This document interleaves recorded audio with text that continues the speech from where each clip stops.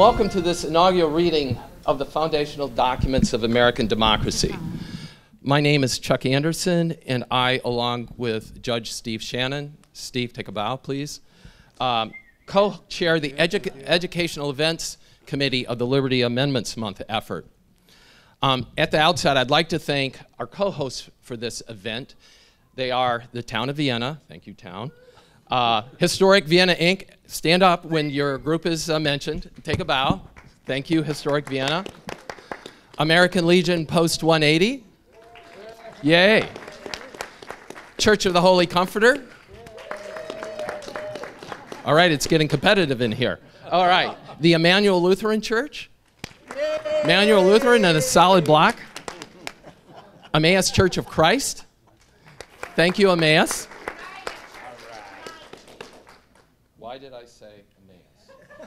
I'm correcting that for next year. Okay, sorry about that. We'll talk about those later. And last but not least, the Vienna Business Association, who has also provided us with refreshments for today. So thanks to all of these groups for this pioneer effort. Today, I'd also like to acknowledge Mayor Linda Colbert, who has graced us today. I don't see any other council members or dignitaries, so let's just move on. I also want to thank the Parks and Recreation staff for helping us put on all LAM events, including this one. And I'm especially grateful to Denise and Tia, who, among others, opened the community center up today. Normally it's closed. So they have come on their day off to be with us to make this happen. So thank you very much. And I also have to thank my good friend Frank and Robin Saylor, because I stole these buntings from their porch this morning. They're on vacation. And I told them I would return them in time for next year's 4th of July celebration. As far as I know, this is the first time we've done this in Vienna. I found out about this last year in Falls Church, where their Village and Preservation Society make this an annual event. I found it so moving that I've borrowed the idea, so to speak. And I think it fits perfectly into our Liberty Amendments Month mission, which is to celebrate the political ideals that unite us. So why do we do this? I think it's more important to publicly celebrate our foundational heritage. Events in the recent past has shown us the fragility of our great American experiment in self-government. The readings of these documents allows us to remember, yes, and to some extent even relive this important truth, that our nation's government grew from extremely rich agar dish of philosophical ideas, principles, and laws, and not from blood relationships or the brute force of strong men or from factional wars. These really radical notions of liberty, equality, and the rule of law are America's gift to the rest of the world. They may not have been perfect, but within them are the idealistic seeds that have grown into a more perfect union. Before we start, let me give you the ground rules, okay? This is going to be a round-robin reading, so all of you can participate if you want, okay? We'll be using a mic because we're videotaping the event. I think the video will be posted in about a week. Jeff has the mic right now, so show them the mic. That's the mic. So for each document, I'm going to do a brief introduction trying to put the document into context. And then I'll ask the person holding the mic to start from the top of the text. You're going to read in blocks. You'll notice that your booklet has the documents printed in blocks. What is a block?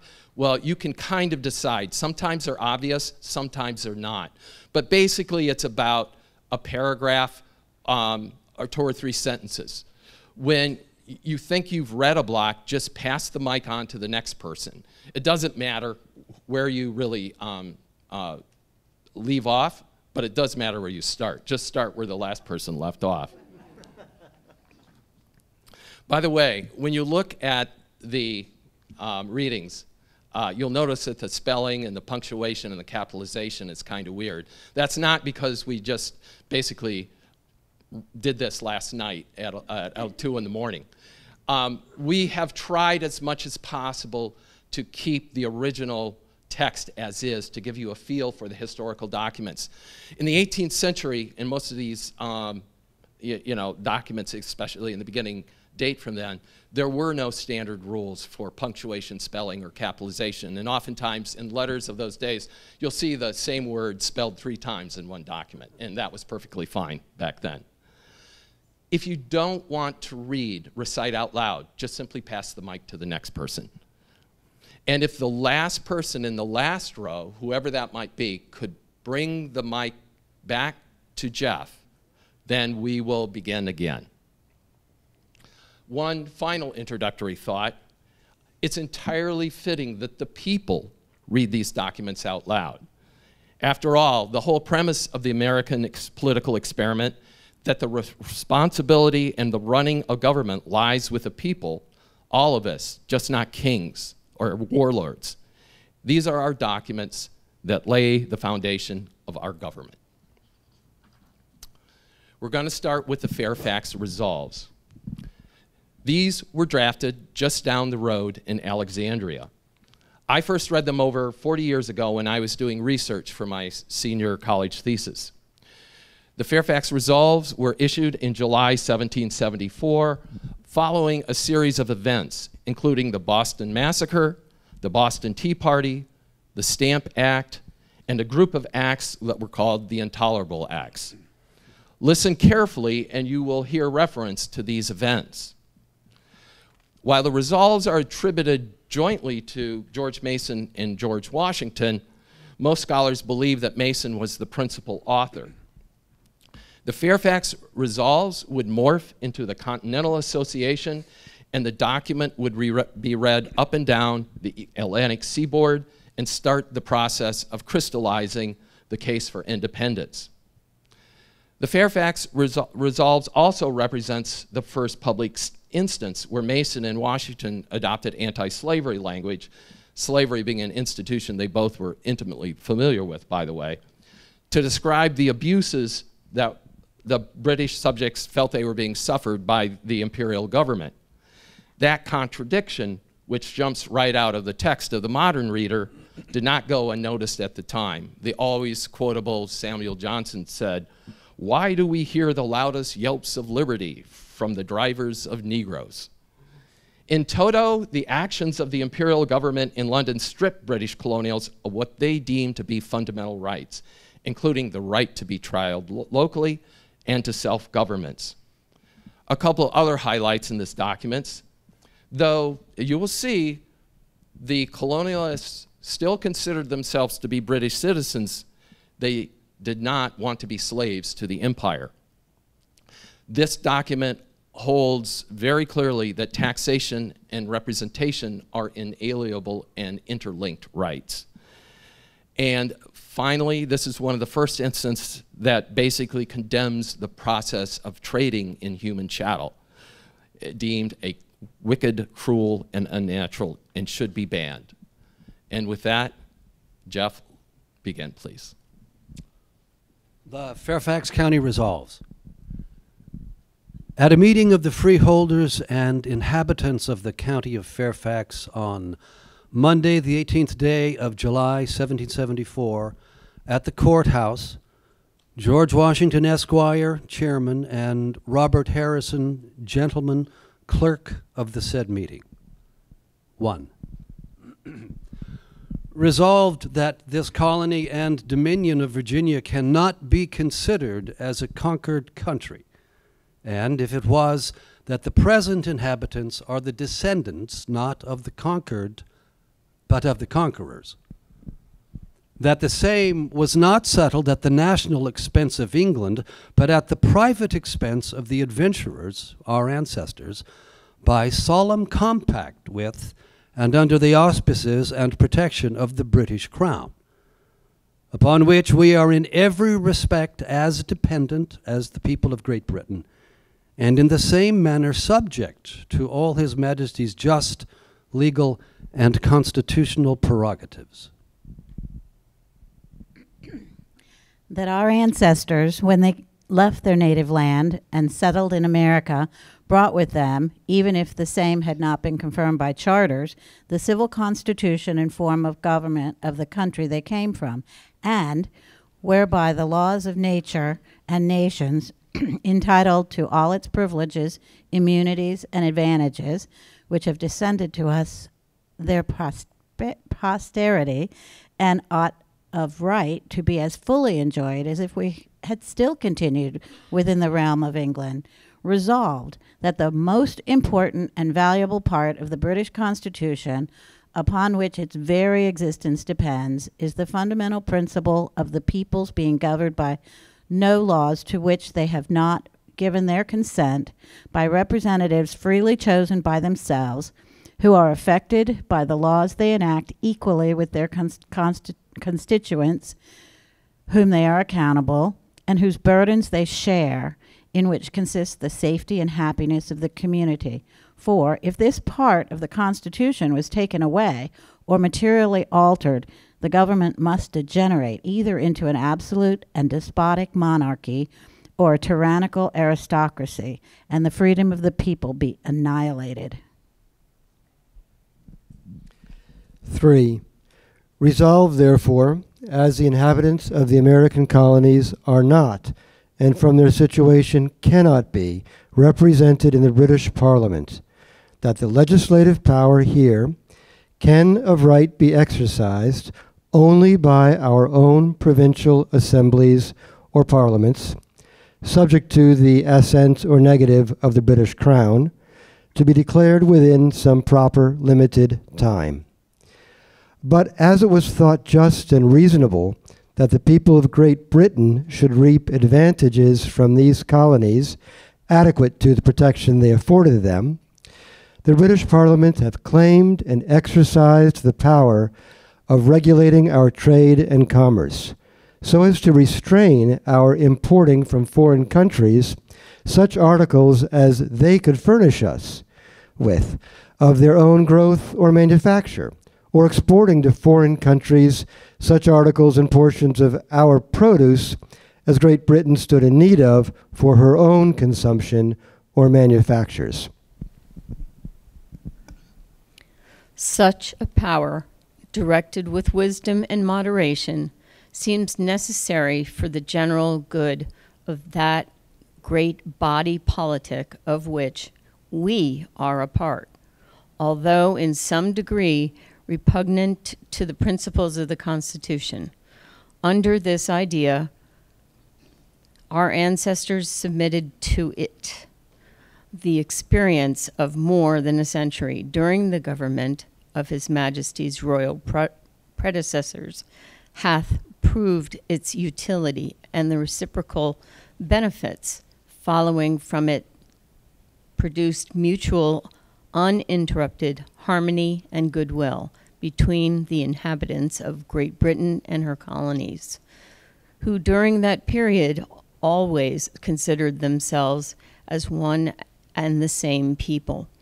And though such a power is capable of abuse, and in some instances hath been stretched beyond the original design and institution, yet to avoid strife and contention with our fellow subjects, and strongly impressed with the experience of mutual benefits, we always cheerfully acquiesced in it, while the entire regulation of our internal policy and giving and granting our own money were preserved to our own provincial legislatures.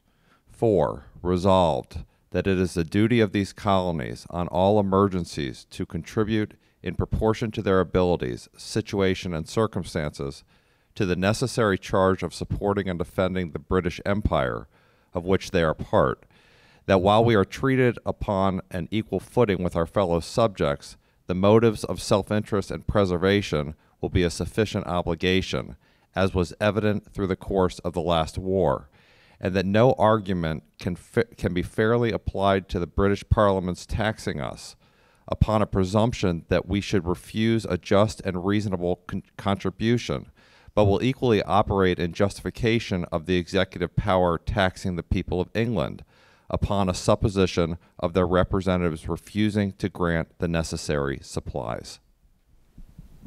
5. Resolved that the claim lately assumed and exercised by the British Parliament of making all such laws as they think fit to govern the people of these colonies and to extort from us our money without our consent is not only diametrically contrary to the first principles of the Constitution and the original compacts by which we are dependent upon the British Crown and government, but it is totally incompatible with the privileges of a free people and the natural rights of mankind, will render our own legislatures merely nominal and nugatory, and is calculated to reduce us from a state of freedom and happiness to slavery and misery. 6. Resolved that taxation and representation are in their nature inseparable, that the right of withholding or of giving and granting their own money is the only effectual security to a free people against the encroachments of despotism and tyranny, and that whenever they yield the one, they must quickly fall a prey to the other. Resolved that the powers over the people of America now claimed by the British House of Commons, in whose election we have no share, on whose determinations we can have no influence, whose information must be always defective and often false, who in many instances may have a separate and in some an opposite interest to ours, and who are removed from those impressions of tenderness and compassion arising from personal intercourse and connections which soften the rigors of the most despotic governments, must, if continued, establish the most grievous and intolerable species of tyranny and oppression that ever was inflicted upon mankind. 8. Resolved that it is our greatest wish and inclination, as well as interest, to continue our connection with and dependence upon the British government, but though we are its subjects, we will use every means which heaven hath given us to prevent our becoming its slaves.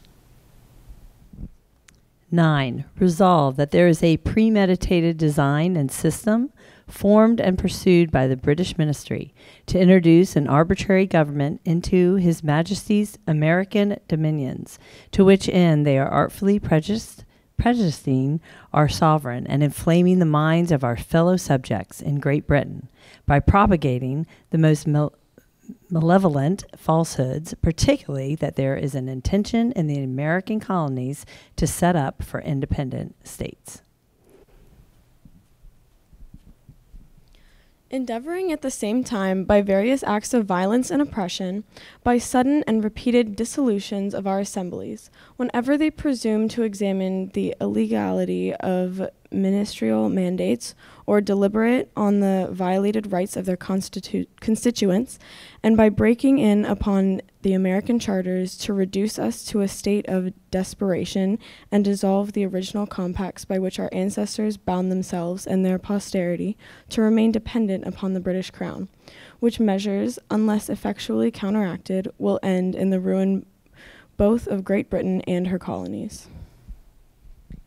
Resolved that the several acts of Parliament for raising a revenue upon the people of America without their consent, the creating new and dangerous jurisdictions here, the taking away our trials by jury, by the ordering persons upon criminal accusations to be tried in another country than that in which the fact is charged to have been committed.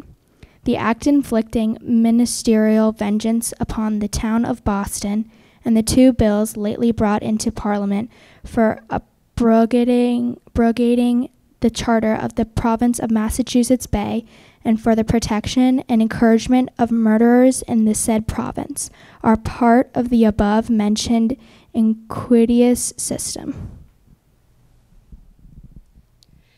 That the inhabitants of the town of Boston are now suffering in the common cause of all British America, and are justly entitled to its support and assistance, and therefore that a subscription ought to be immediately to be opened and proper persons appointed in every county of this colony to purchase provisions and consign them to some gentleman of character in Boston to be distributed among the poorer sort of people here. 11. Resolved that we will cordially join with our friends and brethren of this and the other colonies in such measures as shall be judged most effective for procuring redress of our grievances, and that upon obtaining such redress, if the destruction of tea, gloomy prospects before us, I think I skipped my page. The tea, the Boston, will be regarded as an invasion of private property. We shall be willing to contribute towards paying the East India Company the value. But as we consider the said company as the tools and instruments of oppression in the hands of government and the cause of our present distress, it is the opinion of this meeting that the people of these colonies should forbear all further dealings with them by refusing to purchase their merchandise until that peace, safety, and good order which they have disturbed will be perfectly restored. And that all tea now in this colony, or which shall be imported into its ship before the first day of September next, should be deposited in some storehouse to be appointed by the respective committees of each county until a sufficient sum of money be raised by subscription to reimburse the owners the value, and then to be publicly burned and destroyed. And if the same is not paid for and destroyed as aforesaid, then that it remain in the custody of the said committees at the risk of the owners until the Act of Parliament imposing a duty upon tea for raising a revenue in America be repealed, and immediately afterward be delivered unto the several properties, therefore their agents or attorneys. 12. Resolved that nothing will so much contribute to defeat the pernicious designs of the common enemies of Great Britain and her colonies as a firm union of the latter, who ought to regard every act of violence or oppression inflicted upon any one of them as aimed at all, and to effect this desirable purpose, that a Congress should be appointed to consist of deputies from all the colonies, to concert a general and uniform plan for the defense and preservation of our common rights, and continuing the connection and dependence of the said colonies upon Great Britain under a just, lenient, penitent, and constitutional form of government. 13. Resolved that our most sincere and cordial thanks be given to the patrons and friends of liberty in Great Britain for their spirited and patriotic conduct in support of our constitutional rights and privileges, and their generous efforts to prevent the present distress and calamity of America. 14. Resolved that every little jarring interest and dispute which has ever happened between these colonies should be buried in eternal oblivion, and that all manner of luxury and extravagance ought immediately to be laid aside, as totally inconsistent with the threatening and gloomy prospect before us, that it is the indispensable duty of these gentlemen and men of fortune to set examples of temperance, fortitude, frugality, and industry, and give every encouragement in their power, particularly by subscriptions and premiums, to the improvement of arts and manufactures in America. And attention should be had to the cultivation of flax, cotton, and other materials for manufactures, and we recommend it such of the inhabitants who have large stocks of sheep to sell their neighbors at a moderate price, as the most certain means of speedily increasing our breed of sheep and quantity of wool. 15. Resolved that until American grievances be redressed by restoration of our just rights and privileges, no goods or merchandise whatsoever ought to be imported into this colony, which shall be shipped from Great Britain or Ireland after the first day of September next, except linens not exceeding 15 pence per yard, coarse woolen cloth not exceeding 2 shillings sterling per yard, nails wire and wire cards, needles and pins, paper, salt, petra, and medicines, which 3 articles only may be imported until the first day of September 1776. And if any goods or merchandise other than those hereby accepted should be shipped from Great Britain or Ireland after the time aforesaid to this colony, that the same immediately upon their arrival should either be sent back again by the owners, their agents or attorneys, or stored and deposited in some warehouse, to be appointed by the committee for each respective county, and there kept at the risk and charge of the owners, to be delivered to them when a free importation of goods hither shall again take place. And that the merchants and the vendors of goods and merchandise within this colony ought not to take advantage of our present distress, but continue to sell the goods and merchandise which they now have, or which may be shipped to them before the first day of September next, at the same rates and prices that they have been accustomed to do within 1 year last past. And if any person shall sell such goods on any other terms than above expressed, that no inhabitant of this colony should at any time for thereafter deal with him, his agent, factor, or storekeepers for any commodity whatsoever. 16. Resolved that it is the opinion of this meeting that the merchants and vendors of goods and merchandise within this colony should take an oath not to sell or dispose of any goods or merchandise whatsoever which may be shipped from Great Britain or Ireland after the first day of September next, as aforesaid, except the 3 articles before accepted, and that they will, upon receipt of such prohibited goods, either send the same back again by the first opportunity, or deliver them to the committees in the respective counties to be deposited in some warehouse at the risk and charge of the owners, until they, their agents or factors, be permitted to take them away by the said committees. The names of those who refuse to take such oath to be advertised by the respective committees in the counties wherein they reside, and to the end that the inhabitants of this colony may know what merchants and vendors of goods and merchandise have taken such oath, that the respective committees should grant a certificate thereof to every such person who shall take the same. 17. Resolved that it is the opinion of this meeting that during our present difficulties and distress, no slaves ought to be imported into any of the British colonies on this continent, and we take this opportunity of declaring our most earnest wishes to see an entire stop forever put to such a wicked, cruel, and unnatural trade. 18. Resolved that no kind of lumber should be exported from this colony to the West Indies until America be restored to her constitutional rights and liberties, if the other colonies will accede to a like resolution, and that it be recommended to the General Congress to appoint as early a day as possible for the stopping such export.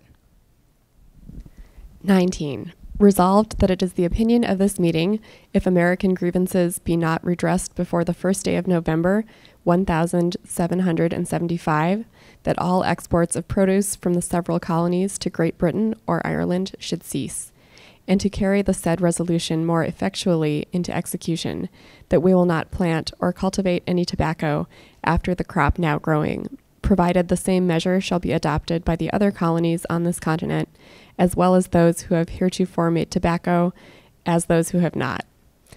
And it is our opinion also, if the Congress of Deputies from the several colonies shall adopt the measure of non-exportation to Great Britain, as the people will thereby disabled from paying their debts, that no judgments should be rendered by the courts in the said colonies for any debt, after information of the said measures being determined upon.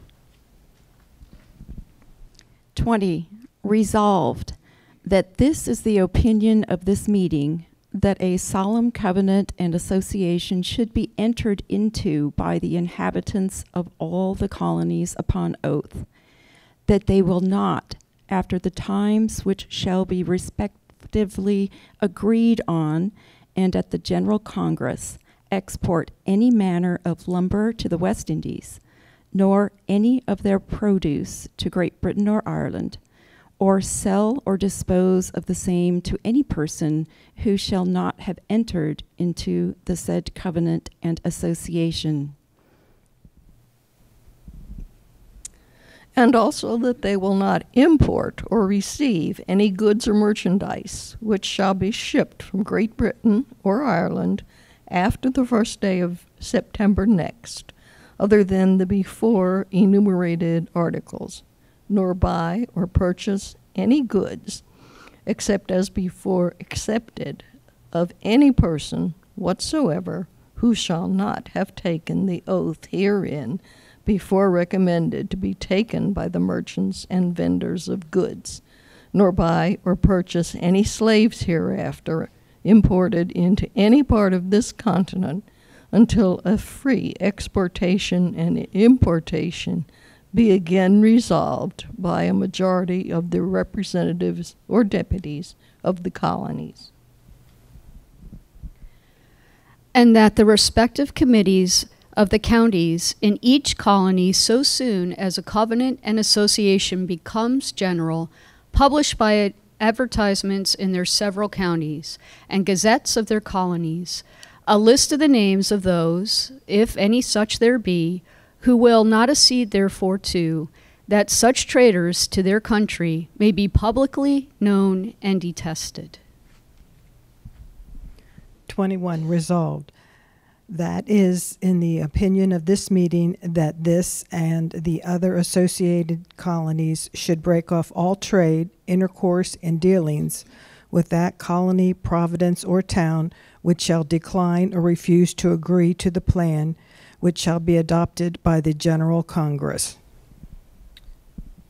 22, resolved that should the town of Boston be forced to submit to the late cruel and oppressive measures of government, that we shall not hold the same to be binding upon us, but will, notwithstanding, religiously maintain and inviolably adhere to such measures as shall be concerted by the General Congress for the preservation of our lives, liberties, and fortunes. 23.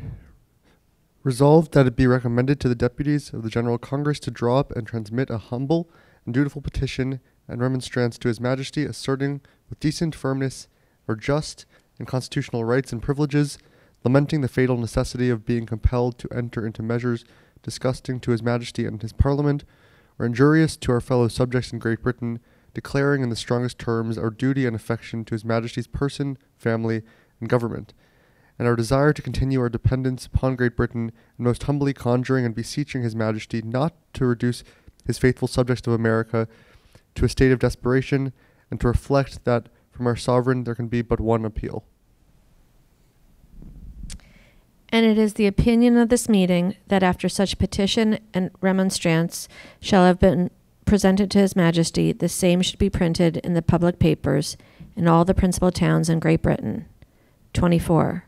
Resolved that George Washington, Esquire, and George Broadwater, gentlemen, lately elected our representatives to serve in the General Assembly, be appointed to attend the convention at Williamsburg on the first day of August next, and present these resolves as the sense of the people of this county upon the measures proper to be taken in the present alarming and dangerous situation of America. Well done.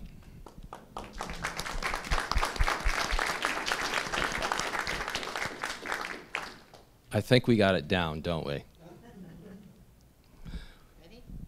The next, I have to do a little introduction, is the Virginia Declaration of Rights. This was adopted in June 1776 by the Virginia Convention that had formed to assemble a new state or commonwealth government. George Mason is the primary drafter of this document, which contains 16 statements. How important were these to the people of Virginia? Well, interestingly, the Bill of Rights, or the Declaration of Rights in Virginia, preceded the state constitution, unlike our federal government, where the Constitution came first, and the Bill of Rights were the first 10 amendments. But I'm going to talk a little bit more about that later.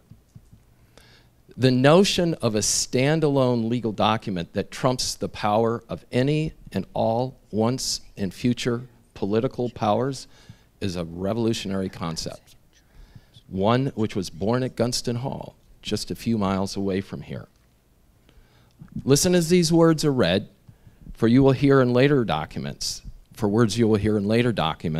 including the soon-to-be adopted Declaration of Independence, and of course, the Bill of Rights. Cassandra, let's go.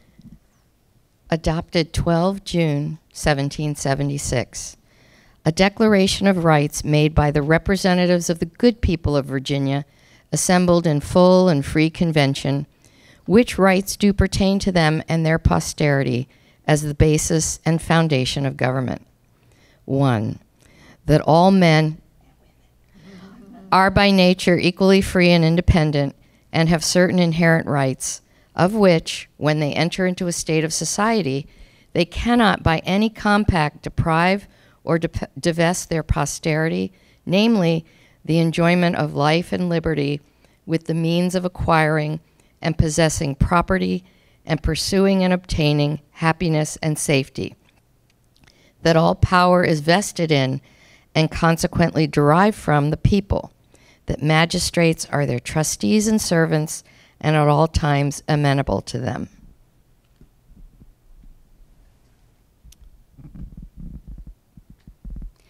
That government is or ought to be instituted for the common benefit, protection, and security of the people, nation, or community, of all the various modes and forms of government, that at best, which is capable of producing the greatest degree happiness and safety, and is most effectually security against the danger of maladministration.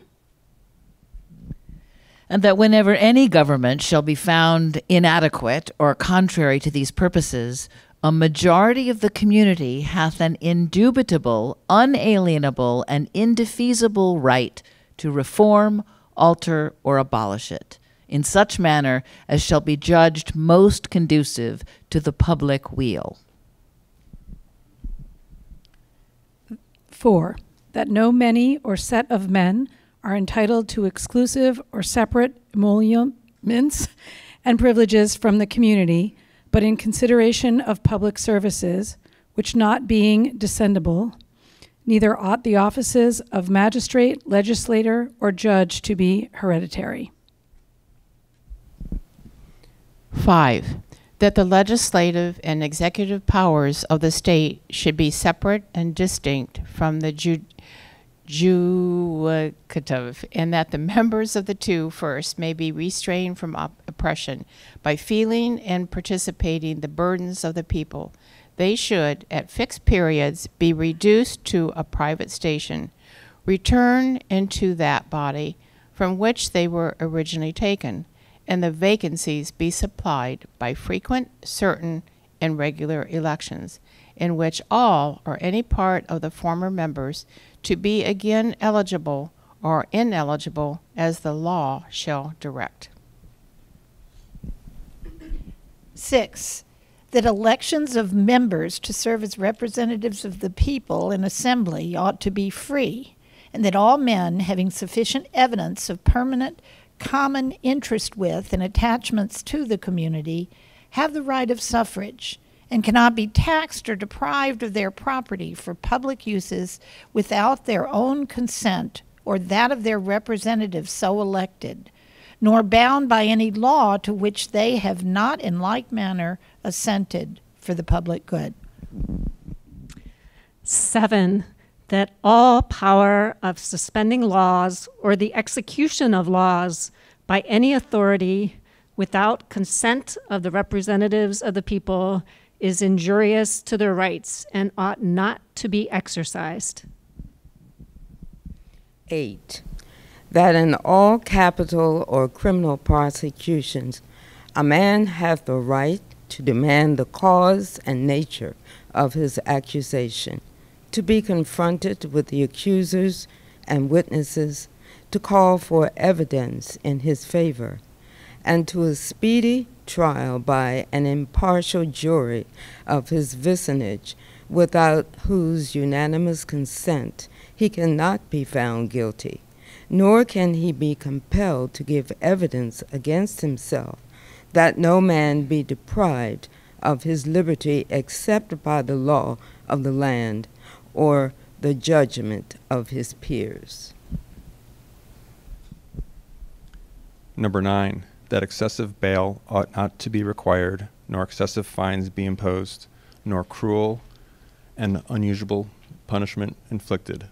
10, that general warrants whereby any officer or messenger may be commanded to search suspected places without evidence of a fact committed, or to seize any person or persons not named, or whose offense is not particularly described and supported by evidence, are grievous and oppressive and ought not be granted. 11, that in controversies respecting property and in suits between man and man, the ancient trial by jury is preferable to any other and ought to be held sacred.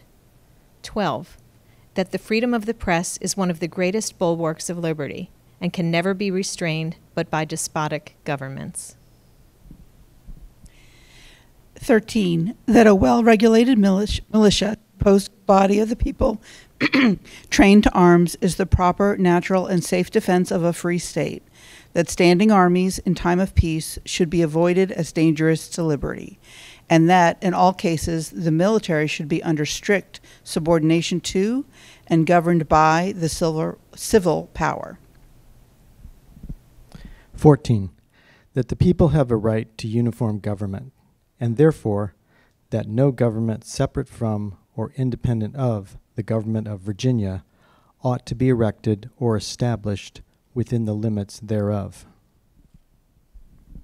15, that no government or the blessings of liberty can be preserved to any people but by a firm adherence to justice, moderation, temperance, frugality, and virtue, and by frequent recurrence to fundamental principles.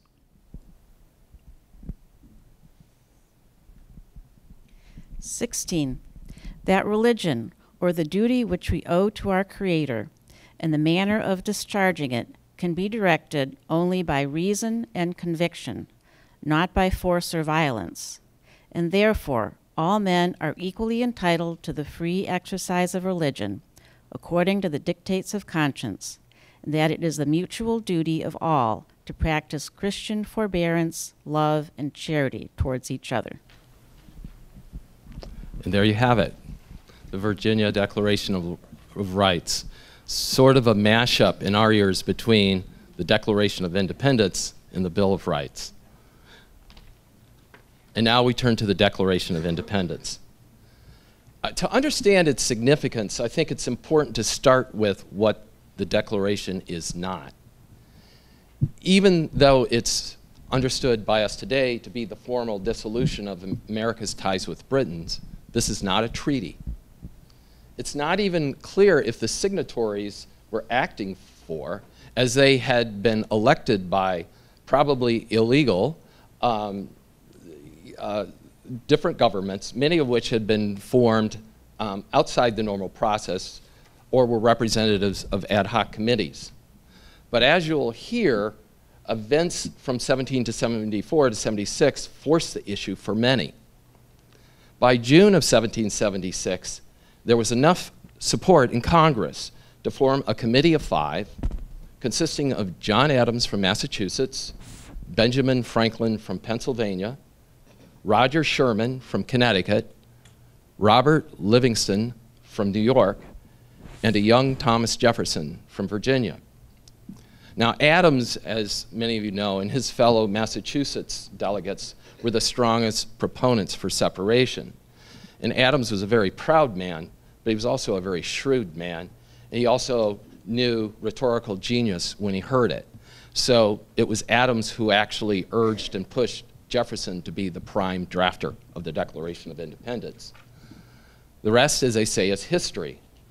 A resolution of independence passed unanimously in Philadelphia on July 2nd, 1776, and the text we will be reading from was ratified 2 days later. So what is the Declaration of Independence?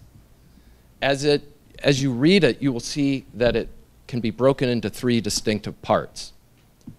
The first part, which is the one most cited, sets out the basic tenets of democratic government and picks up on a lot of those ideas that you just heard in the Virginia Declaration of Rights. The second part, which is the part you all will be reading, is basically an indictment and justification for dissolving the union between Britain and America. And finally, the third part is a conclusion which declares America's independence from Great Britain. Now, for the reading of this document, we're going to mix it up again, up a bit. We have with us today Jeff Allen, who's a local Viennese and a renowned actor of stage, television, and movies. Jeff will be reading the introduction or the preamble and conclusion sections of the Declaration of Independence from here. And while the rest of you will chime in when we get to the train of abuses, doing it the same way that we've done in the past. So in order of events, it'll be Jeff first, you next, Jeff end, will be ending. And the breaks you can see in the document where the asterisks are printed across, but I'll also try to give some, just some indication. So without further ado, Jeff.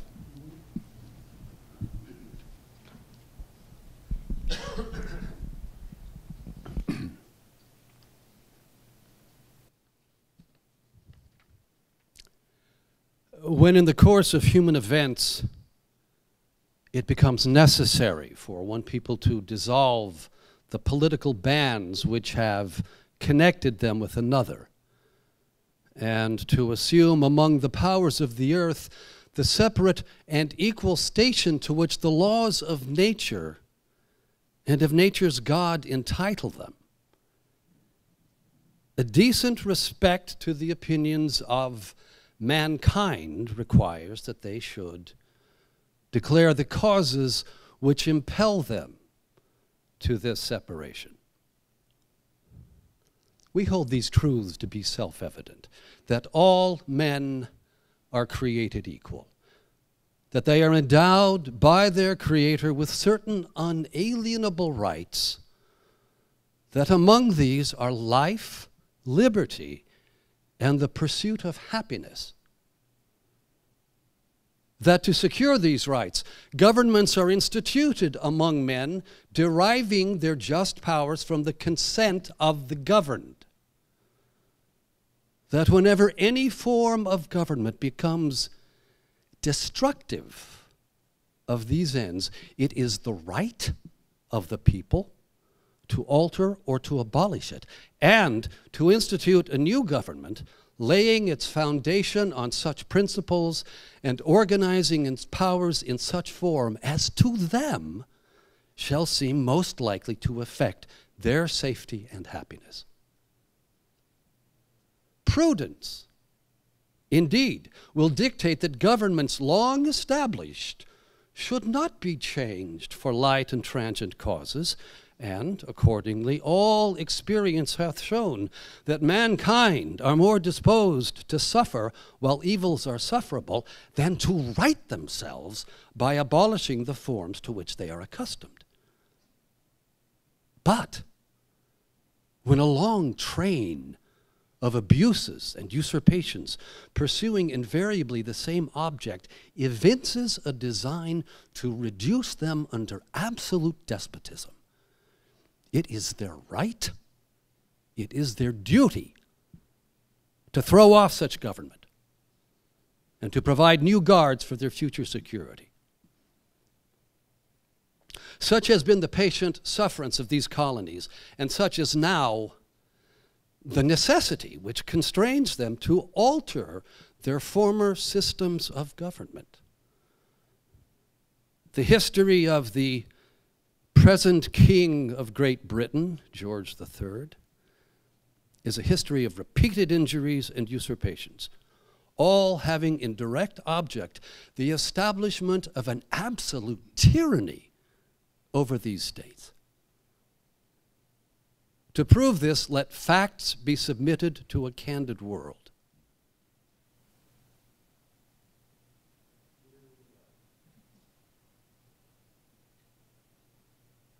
He has refused his assent to laws, the most wholesome and necessary for the public good. He has forbidden his governors to pass laws of immediate and pressing importance, unless suspended in their operation till his assent should be obtained, and when so suspended, he has utterly neglected to attend to them.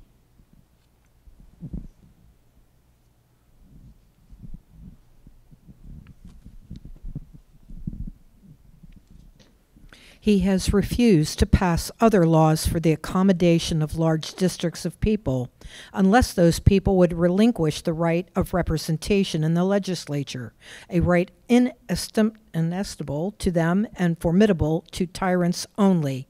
He has called together legislative bodies at places unusual, uncomfortable, and distant from the depository of their public records, for the sole purpose of fatiguing them into compliance with his measures.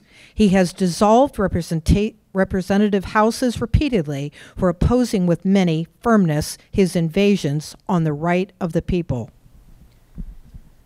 He has refused for a long time after such dissolutions to cause others to be elected, whereby the legislative powers, incapable of annihilation, have returned to the people at large for their exercise, the state remaining in the meantime exposed to all the dangers of invasion from without and convulsions within. He has endeavored to prevent the population of these states, for that purpose obstructing the laws for naturalization of foreigners, refusing to pass others to encourage their migrations hither, and raising the conditions of new appropriations of lands. He has obstructed the administration of justice by refusing his assent to laws for establishing judiciary powers. He has made judges dependent on his will alone for the tenure of their offices and the amount and payment of their salaries. He has erected a multitude of new offices and sent hither swarms of officers to harass our people and eat out of their substance. He has kept among us, in times of peace, standing armies without the consent of our legislatures. He has affected to render the military independent of the superior of the civil power. He has combined with others to subject us to a jurisdiction foreign to our Constitution and unacknowledged by our laws, giving his assent to other acts of pretended legislation. For protecting them by a mock trial from punishment for any murders which they should commit on the inhabitants of these states, for cutting off our trade with all parts of the world, for imposing taxes on us without our consent, for depriving us in many cases of the benefits of trial by jury. For transporting us beyond seas to be tried for pretending offenses, for abolishing the free system of English laws in a neighboring province, establishing therein an arbitrary government, and enlarging its boundaries so as to render it at once an example and fit instrument for introducing the same absolute rule into these colonies, for taking away our charters, abolishing our most valuable laws, and altering fundamentally the forms of our governments.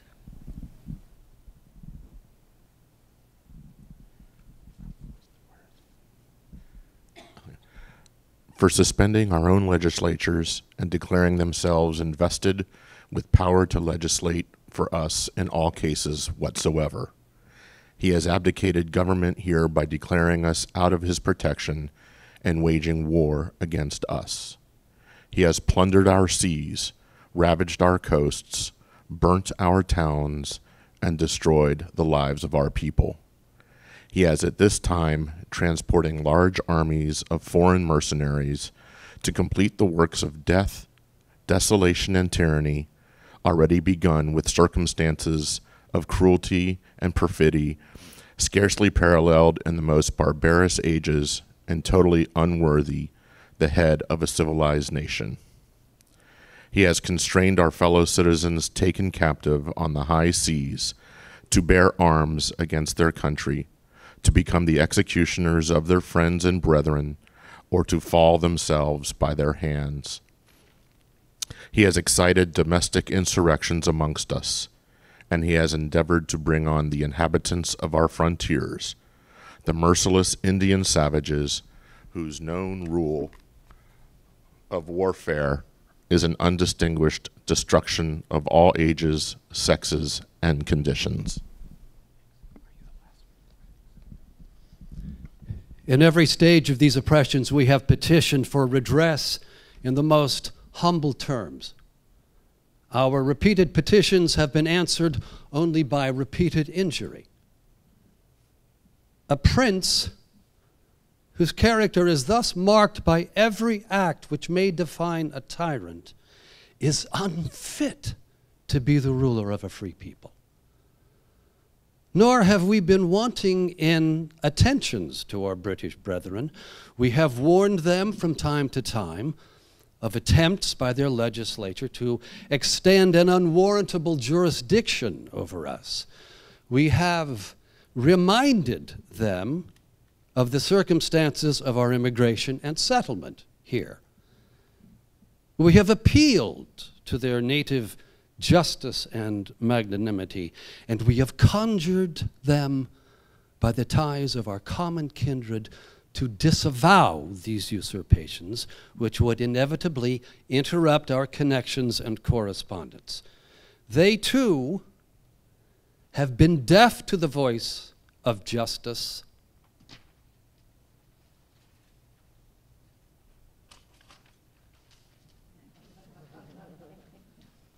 and consanguinity. We must therefore acquiesce in the necessity which denounces our separation and hold them, as we hold the rest of mankind, enemies in war, in peace, friends. We, therefore, the representatives of the United States of America, in General Congress, assembled, appealing to the supreme judge of the world for the rectitude of our intentions, do, in the name and by the authority of the good people of these colonies, solemnly publish and declare that these united colonies are, and of right ought to be, free and independent states, that they are absolved from all allegiance to the British Crown, and that all political connection between them and the state of Great Britain is and ought to be totally dissolved.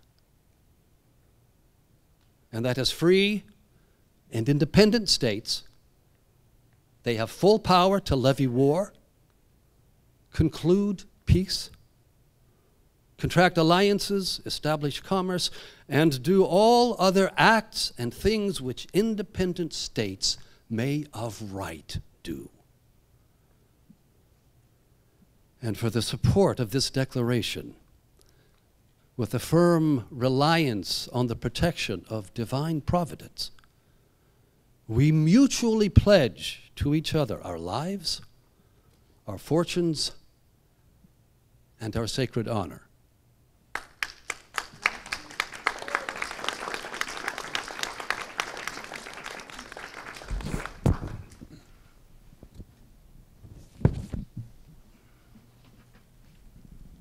We now turn to the Bill of Rights.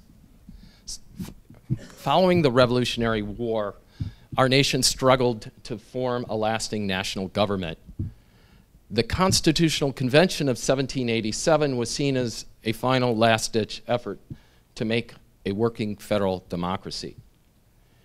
The convention drew many of our nation's political literati, including Washington, Madison, Mason, and Franklin, to Philadelphia, where they worked throughout that summer behind blacked-out curtains and surrounded by roads that had been covered with sawdust so as to tamp down the noise and let the creative juices flow.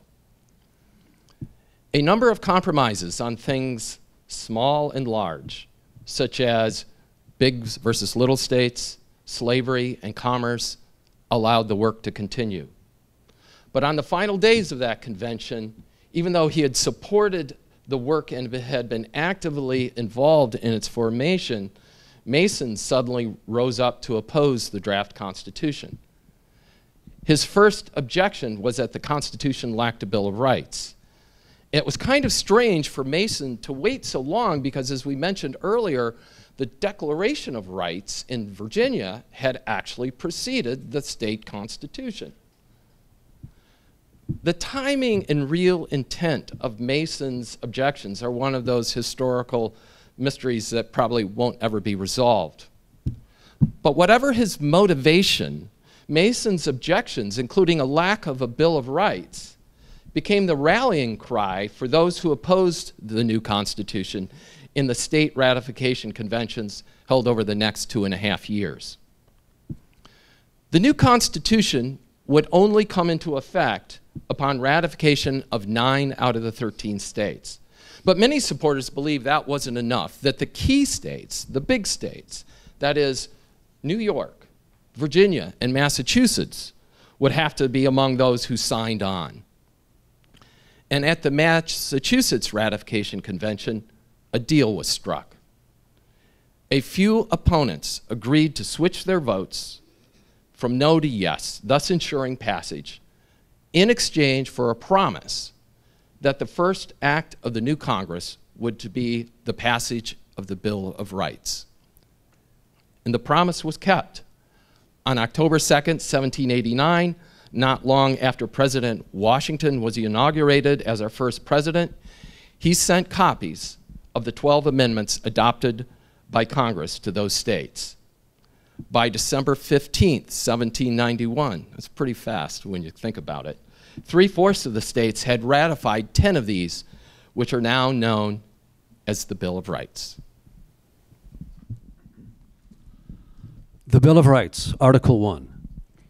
Congress shall make no law respecting an establishment of religion or prohibiting the free exercise thereof, or abridging the freedom of speech or of the press, or of the right of the people peaceably to assemble and to petition the government for a redress of grievances.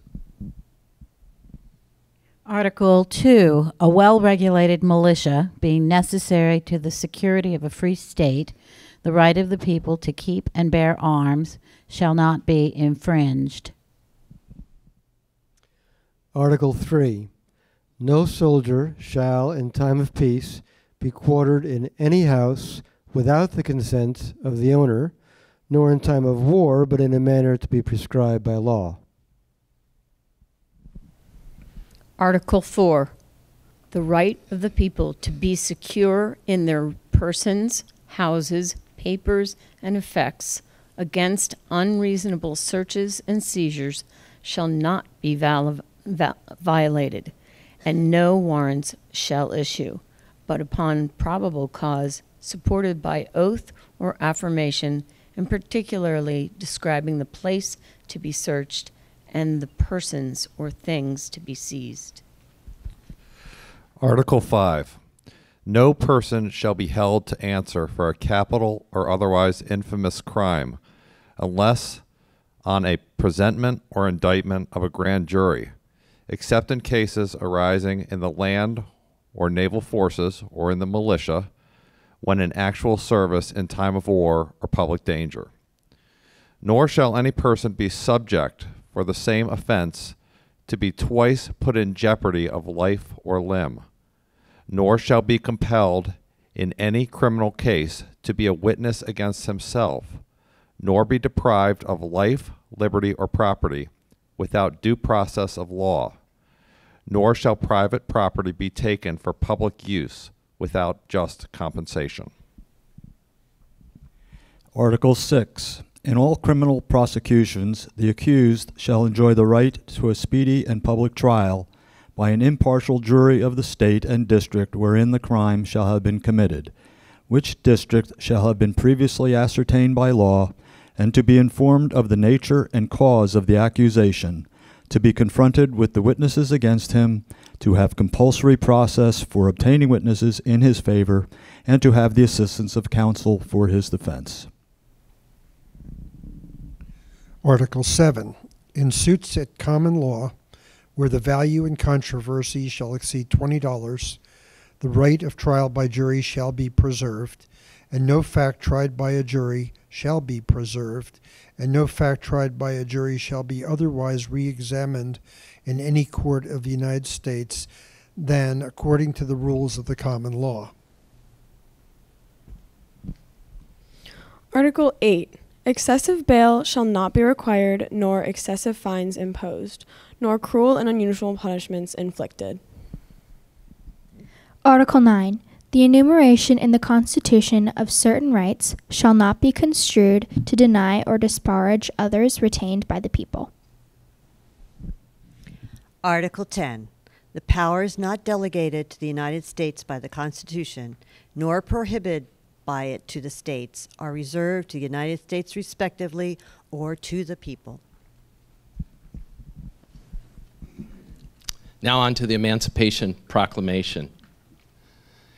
With the recent establishment of Juneteenth as an official federal holiday, there's been renewed interest in a statement released by President Lincoln 3 years earlier, the Emancipation Proclamation.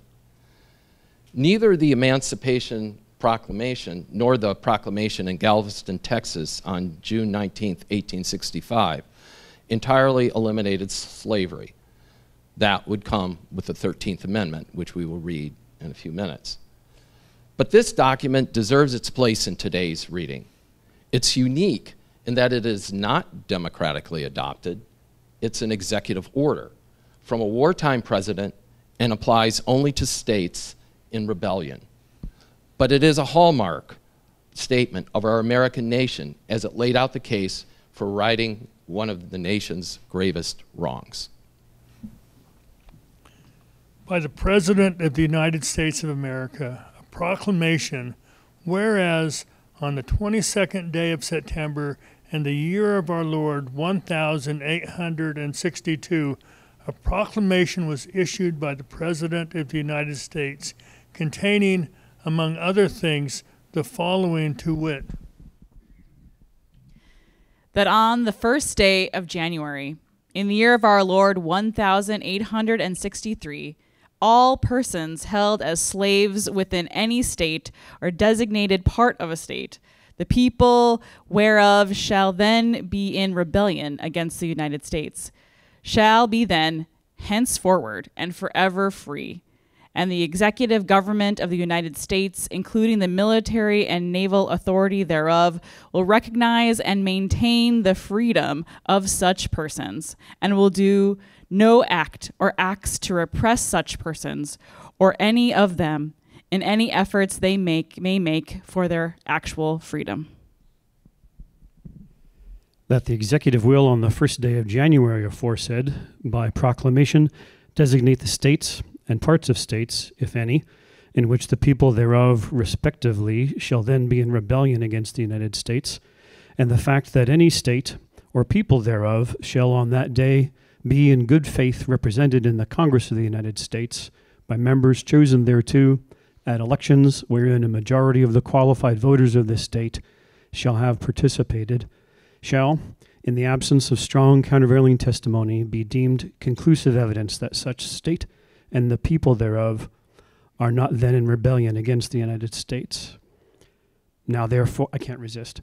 Now therefore, I, Abraham Lincoln, President of the United States, by virtue and power invested in me as Commander-in-Chief of the Army and Navy of the United States in time of actual armed rebellion against the authority and government of the United States, and as a fit and necessary war measure for suppressing said rebellion, due on this first day of January in the year of our Lord 1863, and in accordance with my purpose to do so publicly proclaimed for the full period of 100 days, from the day first above mentioned, order and designate as the states and parts of states wherein the people thereof respectively are this day in rebellion against the United States, the following, to wit: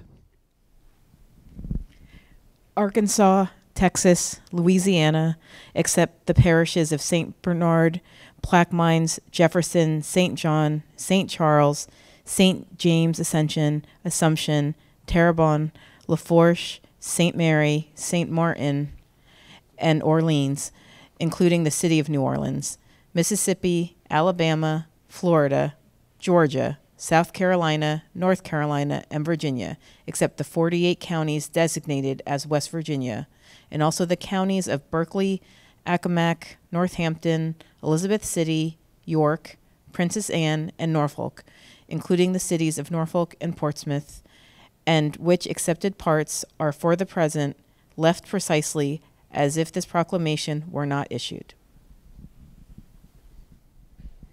And by virtue of the power and for the purpose aforesaid, I do order and declare that all persons held as slaves within said designated states and parts of states are and henceforward shall be free, and that the executive government of the United States, including the military and naval authorities thereof, will recognize and maintain the freedom of said persons. And I hereby enjoin upon the people so declare to be free to abstain from all violence unless in necessary self-defense, and I recommend to them that in all cases, when allowed, they labor faithfully for reasonable wages. And I further declare and make known that such persons of suitable condition will be received into the armed service of the United States to garrison forts, positions, stations, and other places, and to man vessels of all sorts in said service. And upon this act sincerely believed to be an act of justice, warranted by the Constitution upon military necessity, I invoke the considerate judgment of mankind and the gracious favor of Almighty God. In witness whereof I have hereunto set my hand and caused the seal of the United States to be affixed. Done at the city of Washington, this first day of January, in the year of our Lord, 1863, and of the independence of the United States of America, the 87th. Thank you. And now the Liberty Amendments. These next 4 amendments are near and dear to us in Vienna. Liberty Amendments Month, if you haven't heard by now, was the brainchild of our town manager, Mercury Payton, as a response to the deep divisions in our country that had emerged the year before with the murder of George Floyd and the BLM response. Mercury wanted a response that would emphasize our shared values and not our divisions. Thus was born the idea of celebrating those 4 amendments, an idea we in Vienna can be rightly proud of. Hopefully in coming years, it will spread throughout Virginia and the rest of the country. Taken together, these amendments move America closer to our natural law ideals, which you've already heard this morning, laid out in earlier documents, that all people are created equal and enjoy certain inalienable rights. They can also be viewed as an important point in the arc that Dr. Martin Luther King Jr. spoke of, that is the moral arc of the universe that bends towards justice. The first 3 amendments, the 13th, the 14th, and the 15th, collectively are often referred to as the Reconstruction Amendments, and were passed in relatively quick succession in the years following the Civil War. Their purpose was to give African Americans protections and liberties that would grant them full access into American polity. That, of course, did not happen, and there would be many years of struggle to help achieve those goals, and the struggle still goes on. But there's one amendment in particular, the 14th, turned out to be seminal in the nation's march to extend rights and liberties. The due process and equal protection clauses in that amendment have been applied to many different issues. And of course, the extent and meaning of those clauses are still being debated today. The final amendment, the 19th, righted a wrong suffered by at least half of American people at any time before passage. In 1920, women finally won their right to vote. Their battle for equality, of course, is not yet over, but the 19th was an extremely important step in that path. The Liberty Amendments.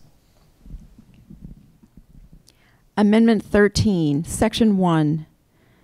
neither slavery nor involuntary servitude, except as a punishment for crime whereof the party shall have been duly convicted, shall exist within the United States or any place subject to their jurisdiction. Section 2.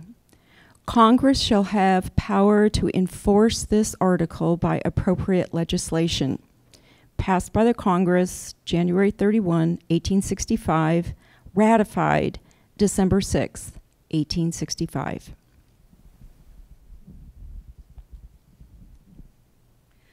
Amendment 14, passed on Congress June 13, 1866. Section 1. All persons born or naturalized in the United States and subject to the jurisdiction thereof are citizens of the United States and of the state wherein they reside.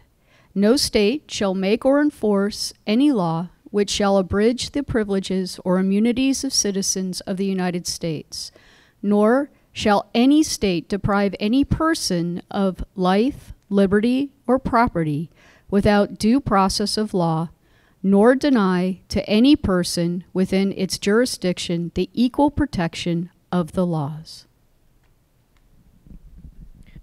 Section 2.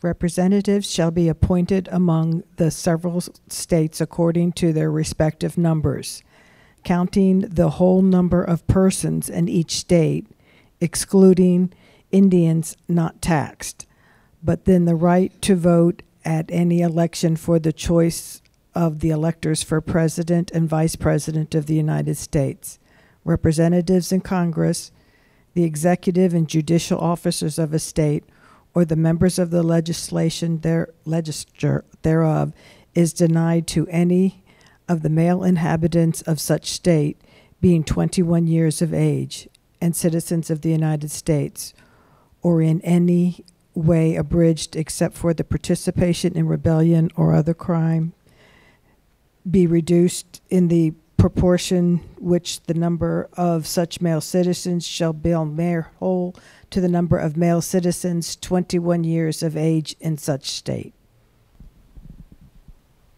Section 3. No person shall be a senator or representative in Congress or elector of the President and Vice President or hold any office, civil, or military under the United States or under any state who, having previously taken an oath as a member of Congress or as an officer of the United States or as a member of any state legislature or as an executive or judicial officer of any state to support the Constitution of the United States, shall have engaged in insurrection or rebellion against the same, or given aid or comfort to the enemies thereof. But Congress may by vote of 2/3 of each house remove such disability. Section 4. The validity of the public debt of the United States, authorized by law, including debts incurred for payment of pensions and bounties for services in suppressing insurrection or rebellion, shall not be questioned. But neither the United States nor any state shall assume or pay any debt or obligation incurred in aid of insurrection or rebellion against the United States, or any claim for the loss or emancipation of any slave. But all such debts, obligations, and claims shall be held illegal and void. Section 5. The Congress shall have the power to enforce, by appropriate legislation, the provisions of this article. Amendment 15, passed by Congress February 26, 1869, ratified February 3, 1870, Section 1. The rights of citizens of the United States to vote shall not be denied or abridged by the United States or by any state on account of race, color, or previous condition of servitude. Section 2. The Congress shall have the power to enforce this article by appropriate legislation. Amendment 19, passed by Congress June 4th, 1919, ratified August 18th, 1920. The right of citizens of the United States to vote shall not be denied or abridged by the United States or by any state on account of sex. Congress shall have power to enforce this article by appropriate legislation.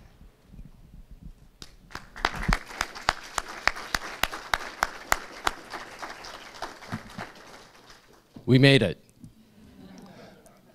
Just one final thing. It's the Pledge of Allegiance. It's the last document in your book, and we're going to recite it together. That pledge was originally drafted in 1882, and it was recited by school children in 1892 at the 400th anniversary of Christopher Columbus's voyage. The wording was changed slightly in 1923, and it was recognized by Congress in 1942 as our official pledge. And the final change was not that long ago in 1954 when the words "under God" were added. Please stand and join me in reciting the Pledge of Allegiance. I pledge allegiance to the flag of the United States of America and to the republic for which it stands, one nation, under God, indivisible, with liberty and justice for all. Go ahead, have a seat. I just want to thank everybody for coming today and for reading. I leave you with this parting thought. We remain a country of free individuals. That is a republic only, to paraphrase Benjamin Franklin, if we can keep it. Public readings like these help us to cement these ideas within our society, and I'm sure our founders would agree. Thank you.